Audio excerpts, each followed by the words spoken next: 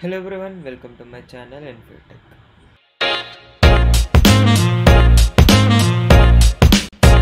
In this video we are going to see what is adaptive constructor in Flutter.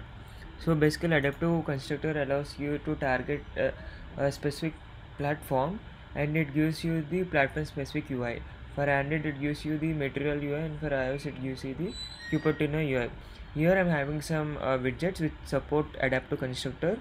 I am having a slider, switch list style and share icon and a circular progress indicator. Now let's see what adaptive does to us. So if I use slider.adaptive and you can see the changes. Since we have used the adaptive here, you can see the slider is now according to the iOS design and this slider is now according to the Android design. Now let's see for the other three widgets and also the circular progress indicator.